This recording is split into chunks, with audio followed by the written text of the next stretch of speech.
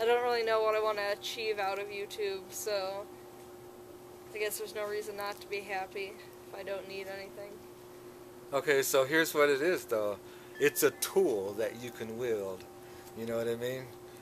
If you make the right videos, if you work it the right way, it's a tool that can that you can get what you want out of the universe with.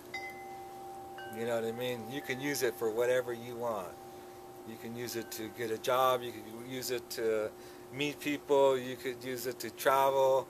You know, you could use it to make money. It's whatever you want out, you know, from it is what you can get out of it. It's a tool. It's a powerful tool.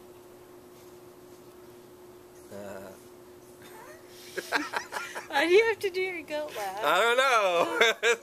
This feels like coming out.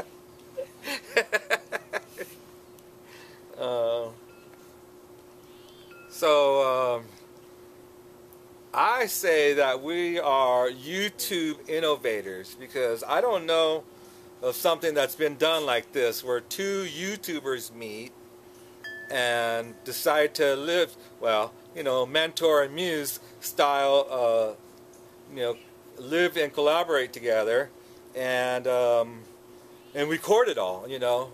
This is new for YouTube, you know. With those intentions, I never heard of it.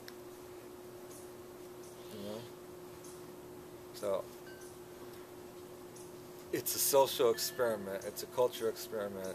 And me, being the double rainbow guy, I'm gonna do it because I can. You know, I have enough people paying attention to me that yeah, you know, we can do this experiment and show it as we're doing it. It's innovative stuff. Anyone should. We're gonna be known as pioneers in this mode of thinking. I know I am. I got a video where I saw God. That's what it is.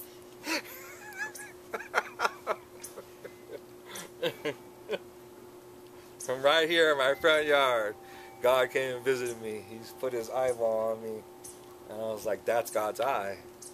That's why I was like, "Oh my God, I got it." I understood.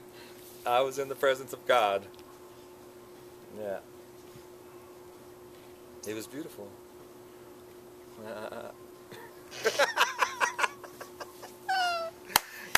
You sound like Bert from Sesame Street. Do I?